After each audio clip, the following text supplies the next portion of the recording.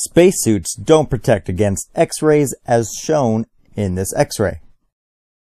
Temperature, atmospheric pressure, and oxygen availability aside, you can have the same X-ray protection wearing a button-down or this hoodie. Have suits on Earth been made using the element lead to prevent X-ray penetration? Yes. Could they do the same with spacesuits? Yes. Do they? Nope. Inner space, and especially outer space, is full of gamma rays, X-rays, microwaves, radio waves, all kind of waves, but orbits around Earth are considered to have mild amounts and is found more worthwhile to just spacewalk during low solar activity. Makes you wonder if microgravity is the only thing causing astronauts to return with lower bone density.